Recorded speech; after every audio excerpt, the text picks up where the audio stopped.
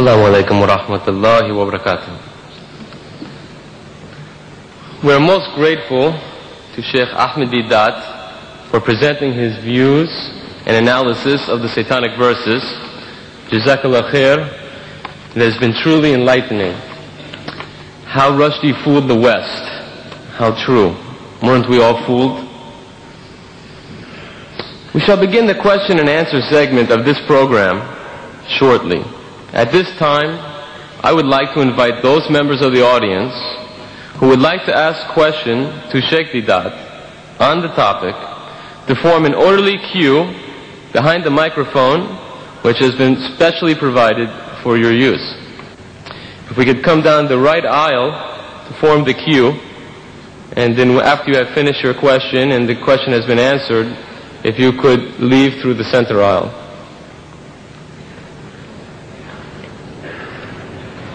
Identify themselves. You can identify. While you are forming the queue, it is essential that the following guidelines be strictly adhered to, so I would like to fill you in. This will avoid the chairman having to interrupt the questioner. This is a question time, not an opportunity for you to make a speech. If you want to make a speech, then I suggest you hire a hall, such as Sheikh Didat has done today, the Royal Albert Hall, and he has graciously consented to entertain your questions. Please, only one question per visit to the microphone.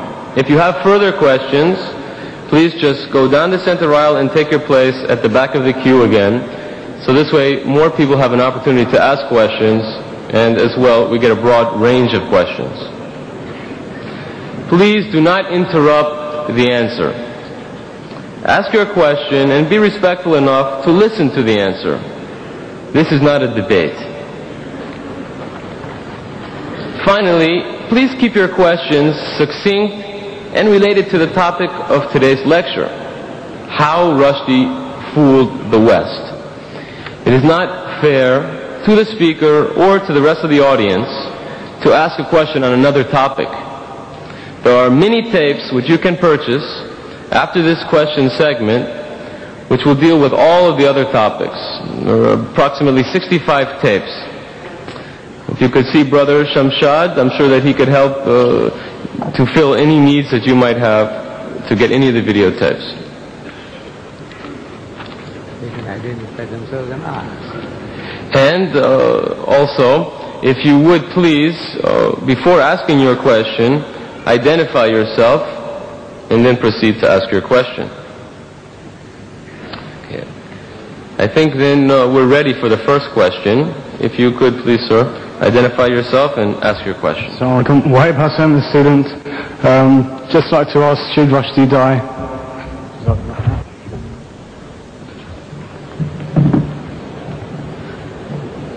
My son, are you British? Are you British? Huh? You are a Britisher. Now if you are a Britisher, you see, I said, how Rushdie fooled the West.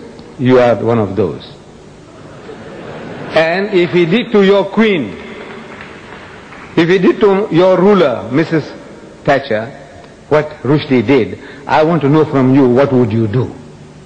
What you would do. I want to know, if you are a Britisher, if you are a loyal citizen of this country, I want to know from you, what would you be doing?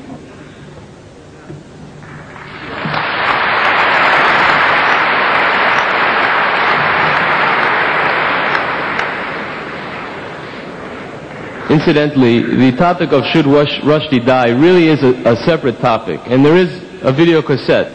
It's Should Rushdie Die? The Islamic Verdict, which also is available outside. The next questioner, please. I would like to ask that whether satanic verses can be an insult only against Islam, or it is an insult against all religions, including Christianity and Judaism.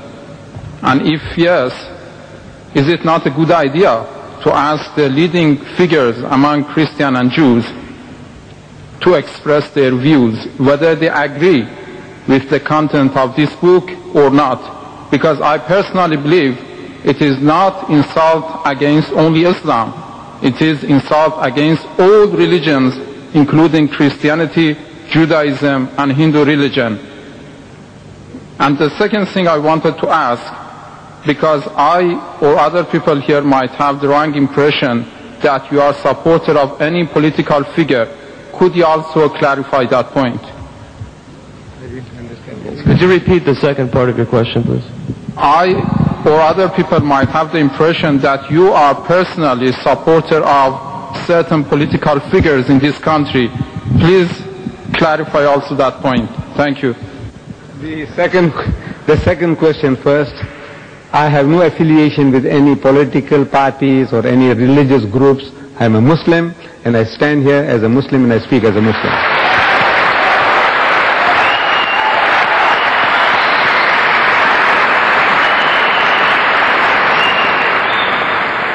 With regards to the first question, you see, when I said how he took the West, more specifically tonight, the British, for a ride. Now the British, you can't say the British are only Christians. My Muslim brothers say they are British. The Jews in this country say they are British. The atheists say they are British. So I said, look, everybody is involved. You don't have to carry any religious label, affiliation, to specifically address you. He says, now look, you as a Jew, you know, you are being attacked. You as a Christian are being attacked. I said the whole of humanity, or the whites in general, and we Muslims in particular, everybody is attacked. So we don't have to start separating. I said, now where is your stand? You as a Britisher, whether you are an atheist or a Muslim or whatever you are. If you are a Britisher, you live in this country, you have been enjoying the benefits of this land, I want to know what is your stand, what must you do? And I told you, I spelled it out for you. The thing we have to do is to educate the people about the book. When he opens his mouth, Rushdie, so come, let us talk. This is what I'm suggesting, that you call the people for a dialogue. Sit down, man, give him a cup of tea, give him your bhajjas and samosas. I don't know whether you understand that. You see, you ask the Pakistani what I'm talking about. You know, I don't know whether you are from Iran or from where, what the bhajjas and samosas, whether you understand. But our bhajjas and samosas will do the trick. Give it to the guy, and talk to him.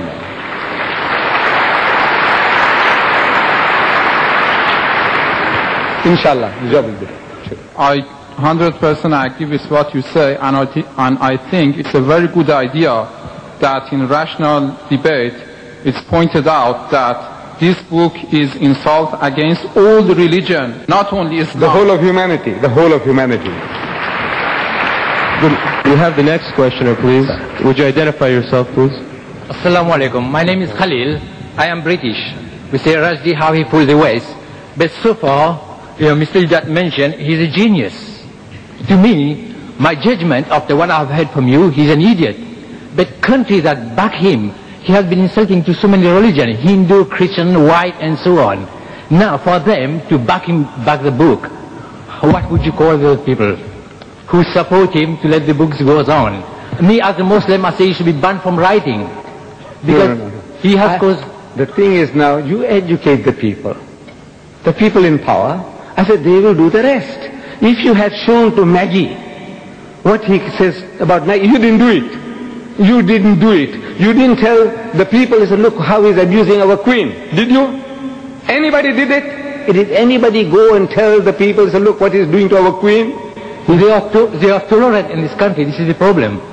They are tolerant. They can accept, like we say, the Iron Lady. There isn't a Britisher you can go and tell him that he's the son of a bitch. You go and tell him and see how tolerant he is to you.